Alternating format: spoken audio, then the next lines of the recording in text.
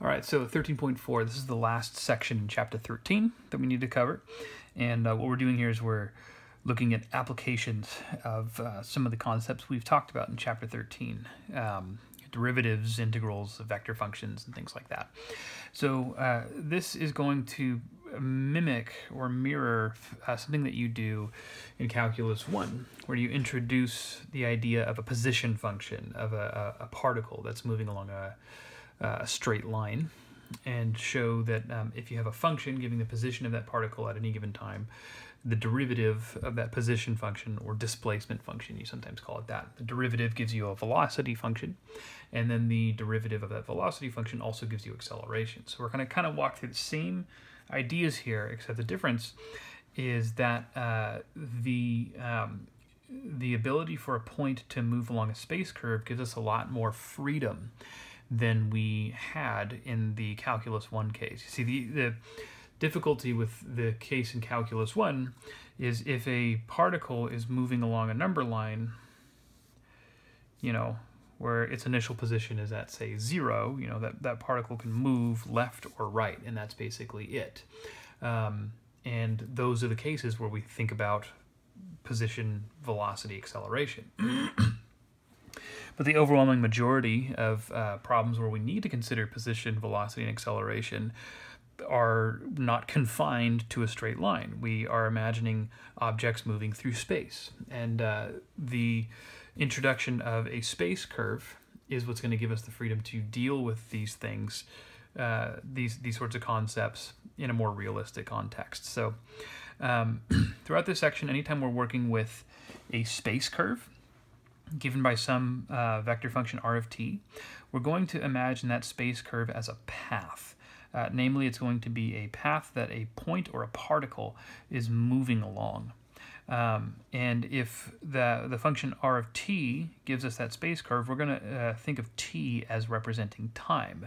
So at any given time that I plug into my position function, it will give the position of that point or that particle at time t. That's the way we think of that.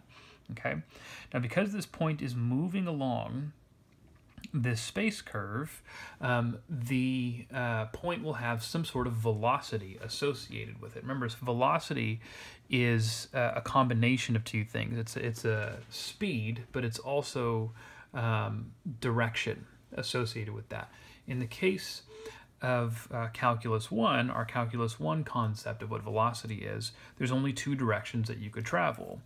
There's right, and we think of that as a positive velocity, and then there's left, so we think of that as a negative velocity. That works in the case of only two different directions, but in space you can move in an infinite number of different directions, and so the positive and negative concept of velocity doesn't really suffice anymore. That's where we replace that idea with a vector. A vector can point any direction. And not only that, a vector has two quantities that we associate with it. It's got a direction, but it's also got a magnitude. And so what we'd like to do is come up with a velocity function for this moving particle. And it's going to be a vector function. And at any given time t, the velocity vector for that point should have a magnitude equal to the speed of that particle at that time. So the longer the velocity vector, the greater the speed, or the greater the speed at that time. And then the direction of our velocity vector should indicate the direction at which that particle is moving in that instant. Okay, so the derivation of this is essentially the same as the way we derive the velocity function in Calculus 1. Velocity is a rate of change.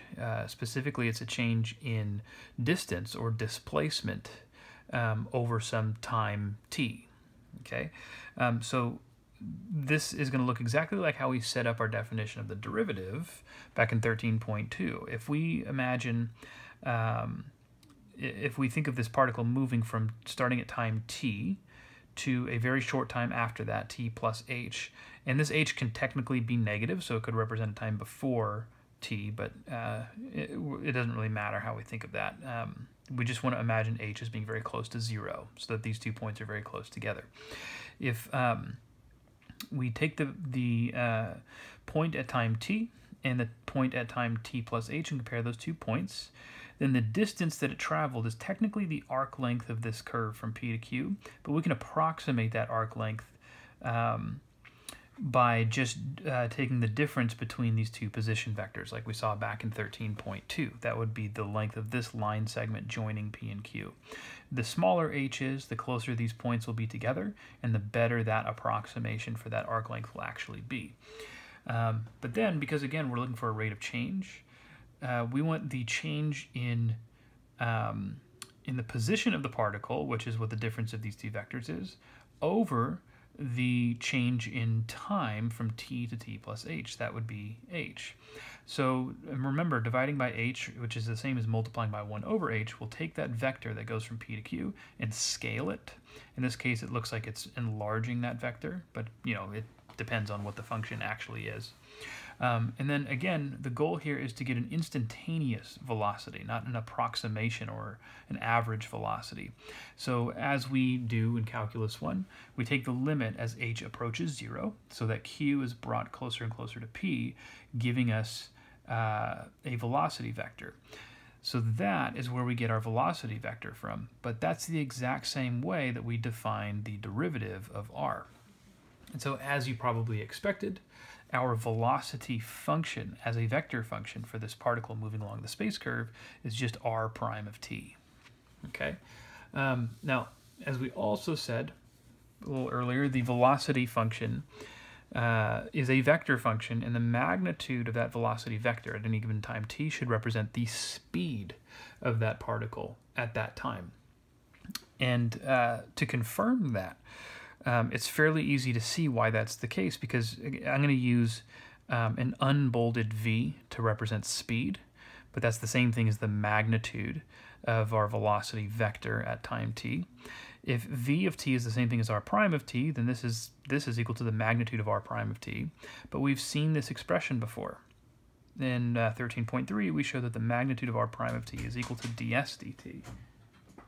Oh, sorry, 1 second.